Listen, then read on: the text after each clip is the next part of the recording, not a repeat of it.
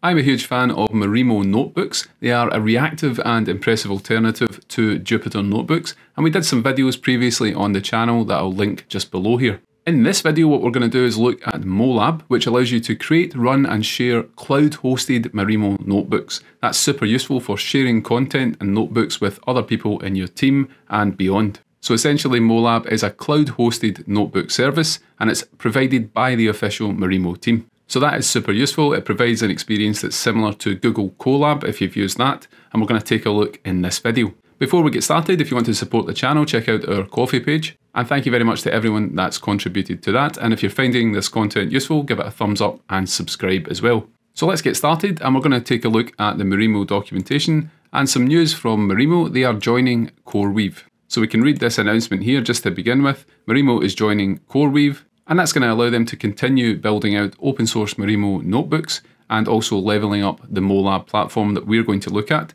with some serious compute power. And they have this disclaimer here: Marimo is and always will be free, open source and permissively licensed. So some exciting news for Marimo. Let's now move on, and we're going to look at molab, the cloud platform for hosting these notebooks. Now you can create your own workspace of notebooks here. I'm logged into my own workspace, and what we can do is look at the example notebooks provided. So we can take a look at this Welcome to Marimo notebook that we have here.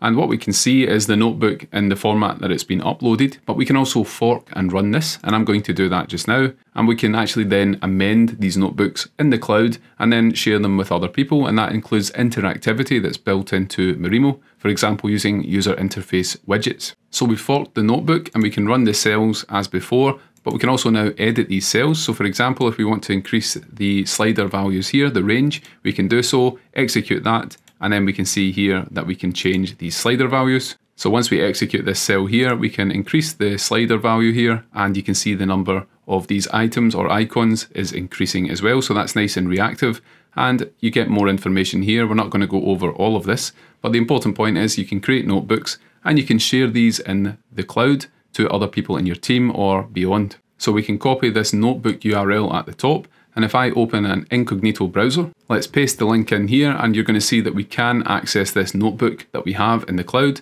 and we can therefore share that, and that is super useful for data and for analytics and exploration and so on.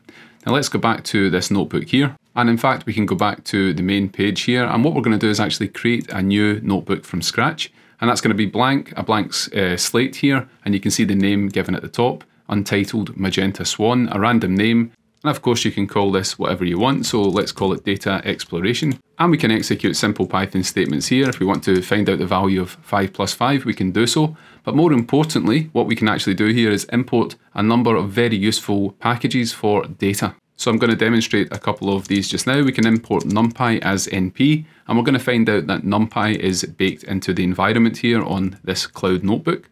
So we can create an array with a couple of values, let's say, and we can save this. And when we execute the cell, you can see we get the numpy array printed out to the terminal. So numpy is available out of the box in this environment. And pandas and polars are also available, so you can pick your favorite data frame library. In this case, we're using pandas here to display this data frame. And if we switch the code up to use polars instead of pandas, we can also execute this and we get back a data frame here. Another thing that comes built into the environment is Pydantic, which means you can create your model classes, such as this measurement class here that inherits from the Pydantic base model and contains two fields, one for value and one for the time at which the measurement was captured. And you can execute this and see the resulting Pydantic model class at the bottom here. So that's going to be really useful if you're doing data engineering or data analytics and you need to validate data and perhaps transform data as it progresses through your pipelines. You have Pydantic available here to do that kind of validation. So a lot of useful packages out of the box. Let's just remove this code.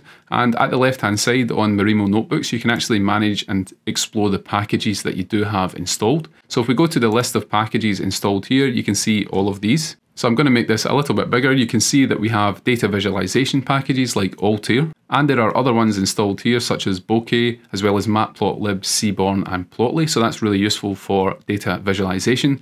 We also have beautiful soup. So if you're doing any web scraping or HTML parsing, that's going to be available out of the box. And you can see here we have Black, and I believe we also have Rough installed as well if you're doing code formatting. So a lot of really useful stuff here. We even have 𝗏𝗏DB for vector database workflows. And if we scroll a little bit further down here, we have DuckDB as well. So lots of useful packages. I'm not going to go through all of these, but we have additional things like NetworkX if you're using graph or network-based data and you want to analyze that. We have OpenCV and Pillow installed for image processing. And we have the OpenAI client if you're interfacing with any OpenAI language models. That's installed by default as well. And we also have PySpark, scikit-learn, 𝗏𝗍𝒻, and many other tools that are useful for data science. And of course, if you need to install additional packages into the notebook environment on this cloud-hosted platform, molab, you can actually do so as well. So let's say we need LangChain in this. We can add that at the top, and that's going to pull that down and install LangChain into the environment. And after that installation, you can see we have LangChain and LangChain Core available in this notebook. Now this package manager here is super useful. It's built into molab on the cloud. It's also available locally in Marimo Notebooks. And it means you can install packages and inspect what actually is installed from the comfort of the Marimo notebook itself. You don't need to jump to the terminal and so on. And it works seamlessly in this cloud environment. So I think having so many useful packages installed out of the box, that enables this to be super versatile. You can use it for data analysis, data engineering, also exploration and visualization of data, as well as machine learning workflows. And with LLMs being all the rage, there are tools as well already installed and tools that can be installed very easily to work with those models. So I don't want to do anything with the notebook. I just want to show that you can create these notebooks, you can share them with other people, and they have all of the tools needed for the execution of the code built into the environment, and you can install packages and change packages and so on. Now what we can also do is we can actually download this locally. So once you've created your notebook, you can copy the URL, and we're going to open a terminal. So I have a terminal installed and I'm using UV to manage the Python environment. We can run the Marimo command alongside help just to make sure everything is installed here. And we get back the help docs here. We can clear that out. And what we're going to do is run the Marimo edit command. This is what we normally use to create or update a notebook locally. But instead of providing a local Python file, what we're going to do is copy the URL that we have here. And I've added something super useful to this notebook. We're printing 5+5 and we can paste the URL here. And that's how we can actually take a notebook that's on molab and download it locally. All we need to do is provide the URL for that notebook to the Marimo edit command. Let's execute that and we're going to see what happens. Now we get a message that the notebook is hosted on a remote server. Would we like to run it in a secure Docker container? You can do that if you want for added security. That gives it a bit of isolation from the rest of your operating system. I'm just going to select no to that and you can see that it's downloading that. And you can see it's spinning up that notebook now on this window, and we have this revolutionary notebook here with the 5+5 statement. But the important concept here is that you can actually share any code you want. This could be some complex analysis of a data set that you have on the cloud somewhere. It could be anything you want. Now we have it locally and you can actually make those changes locally and potentially push a new notebook up to molab. So that's been a bit of a whirlwind tour of molab. It's got all of the good stuff that comes with local Marimo notebooks built into the cloud in a super versatile environment that allows you to share those notebooks with other people. I think this is really cool, and it replaces things like Google Colab where you're using Jupyter notebooks.